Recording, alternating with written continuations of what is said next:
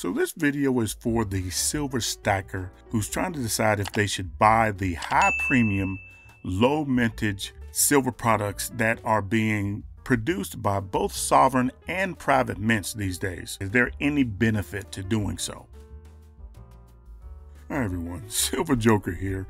Well, I talked to the owner of Franklin Street Coin because he buys and sells a lot of this type of silver to kind of give us an idea of the pros and cons of putting this type of bullion in your stack.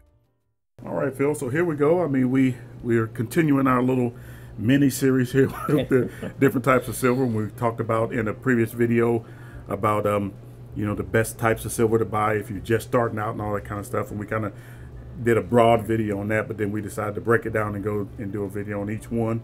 So we talked about the 90% silver. We talked about the 3 nines fine or generic silver. And now we're going to talk about the premium silver. Now this is the kind of the cream of the crop when it comes to premium buying it. And I see you got some different examples here. We got some other ones that you want to show us. So why would somebody choose to pay the extra for this over, let's say, the generic silver?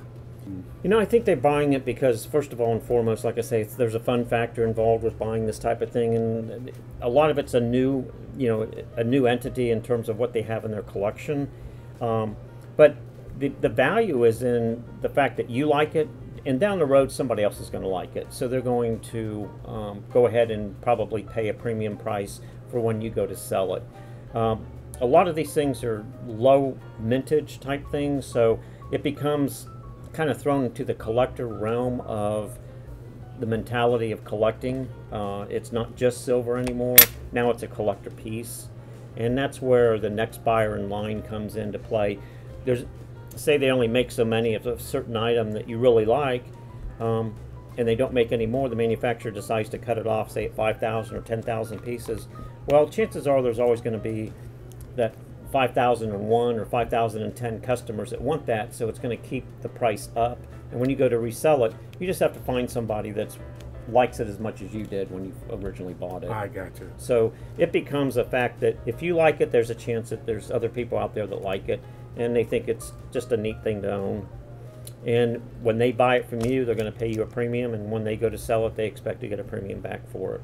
I got you. It really would depend. I mean, there's certain things that have longevity. I mean, Batman here will have longevity. Batman, you know, the movies, the comic books, everything associated with Batman right now has a high price associated with it. So this will probably have some longevity if you decide to buy this and stick it, you know, away for a while. The peanuts, probably the same thing. Those have always been around. It's been around for a long time, same as Batman. It's kept in front of the new generation, so they know who this is, what it is, and down the road probably will again have longevity. It just is a matter of, again, finding the right buyer down the road. But there are some things that also have cross collectors. Comic book collectors would probably like something like this, and when they're paying, you know, high prices for Batman comic books, you know, dropping $100 or $200 for a piece of 1 ounce silver is not a big deal to them because they like everything Batman. Okay. So you have some cross collecting also going on in the high end, or what we call the premium silver market, and manufacturers know that, so they're constantly coming out with different things that would attract not only people that are collecting silver because they make it in pure silver, you know, 999 or 49 silver, but they create something that they feel is going to be in demand because they're going to create it in low mintage for one thing, and they're going to create cross collecting, which means they're going to have 2 sets of collectors looking at it, which increases their base of buyers. But my feeling is if you're going to buy into this realm of silver, just enjoy what you're buying. I mean, that's the whole factor of it. You just enjoy what you're buying, you enjoy having it. You're not looking at it as just an ounce of silver. You're looking at it as more of a collector piece. And, you know, this ounce of Batman or the 2 ounce Queen's Beast, these which are new, like wildly popular. Yeah, those are very popular. And they limited, you know, they limited the number of these also, again, to create a little bit of a stir in terms of the world market, you know, and demand. If you create more of a demand than you have supply, the prices are going to be high, and they're going to stay high. I mean, if I was to refinery and I was looking to create a, a following for my refinery, I would put out limited amounts of things that I think people would kind of flock to in terms of having a really cool factor associated with them or fun factor associated with them, and just put them out in lower quantities where they're going to sell out and there's going to be a secondary market for the demand, and that's going to push your next sale of the next item you come out with, and so forth. So I think a lot of manufacturers have kind of figured that out, and they put a lot of this type of thing out. It doesn't mean you have to buy all of them.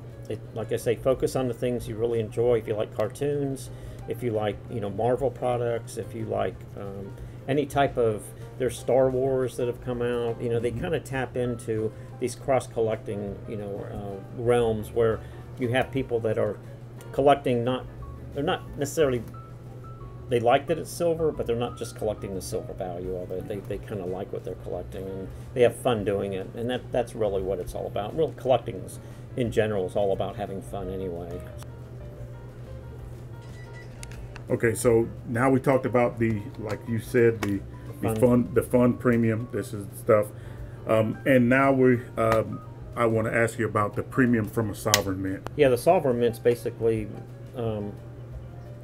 have a premium for two reasons. One, it's actually a coin.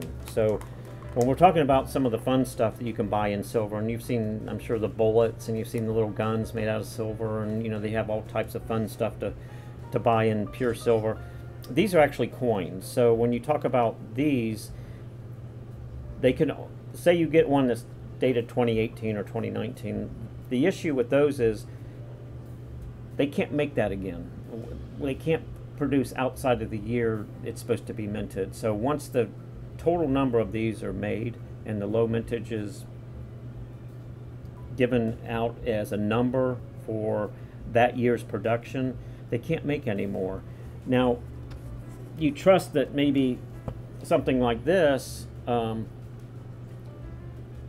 they might limit it to a certain number, but they could come up with another design. They could keep coming up with different designs. They could keep coming up with, if it sells well for them. They're basically not limited in terms of how many of these they put out. They could do, we talk about cells out of comics and cartoons. They could make one of these out of every cell out of this entire series. So the thing with these is that there's really no limitation. If that does really well for a company, they're probably going to do a second variation, a third variation, and something else. When you talk about sovereign mints, once the year's over and they've completed the number of coins for that particular year, that's it. You're never going to find any more made for that year. Right. So you won't see this right here, because this is the Lion of England. That's it. This Lion of England in the 2 ounce is the mintage is what it is. So after I think this was 2016. If that turns into $1,000 coin, that there's no way to make any more of those. You can't. You can make the same design, but you cannot have that same date on there. Gotcha.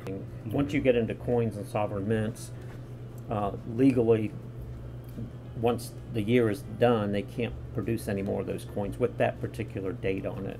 So that makes a whole lot of sense. And so we talked about some of the advantages, some of the pluses in premium silver, and all of that makes sense. I have some premium silver, but what are some of the disadvantages? I think the two major disadvantages you're gonna have to really come to terms with, the grips with, if you do buy these types of items, is one is your dollar isn't going to go as far. Obviously, you're not going to be able to buy 2 ounces of silver here. Could very easily buy 4 or 5 ounces of generic silver. Every time you buy one of these, you're kind of leaving a little silver on the table that you're not getting for the same amount of money. So your dollar isn't going to buy as much in terms of total silver. And one of the things also to keep in mind is when you go to resell this, you really have to spend a little more time finding the right buyer for these types of things. These are not something, this set, you could walk into 10 different coin stores, you're gonna get 10 different prices. So as important as it might be to you as a buyer in terms of buying things and enjoying things that you buy, keep in mind that when you go to resell them, it might take a little more leg work to find the right buyer at the right price you're looking for, because people are going to have to pay more to get this.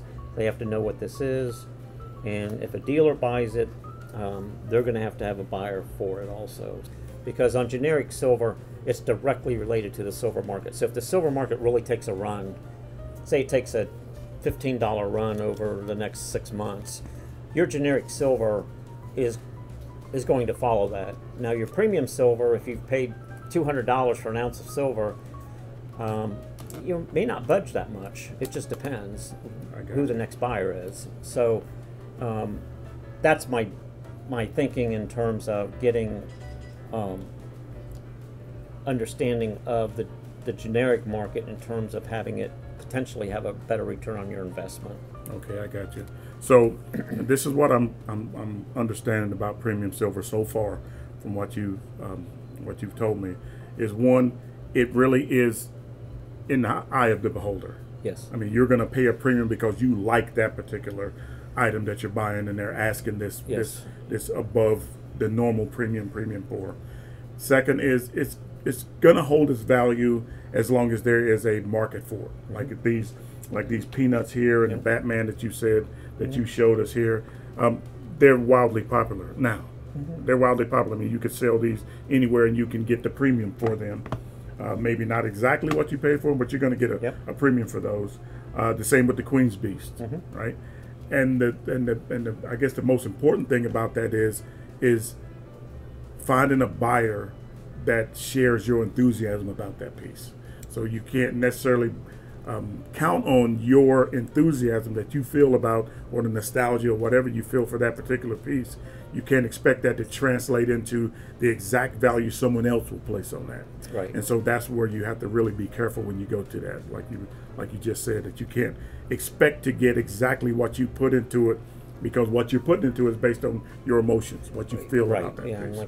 Oh, that's spoken like a true collector, because there's so many people that come through here that are collectors, and I can't pry something out of their hand. Right. If they like it, regardless of what it is, whether it's a coin or silver piece or any other of the collectibles in here, when you get into that collector mentality, a collector spirit, nobody's going to be able to take that from you. They'll offer you whatever number they can come up with, and you're still not going to let it go because you like it. And that's kind of where you jump into some of the things we've talked about today. But when you really go off there and get into the collector market, you buy it for a fact of it just creates some sense of enjoyment for you, and it's hard for you to let that go. You don't sleep at night not thinking you're going to get your money back on it, because you're not concerned about getting your money back on it, in terms of reselling it, because it's not for sale. But chances are it's going to hold its value, and especially on collector pieces. And I think that's a good way to leave that, because that's really it in a nutshell when it comes to premium collector items like we saw today. It comes down to price is not an option.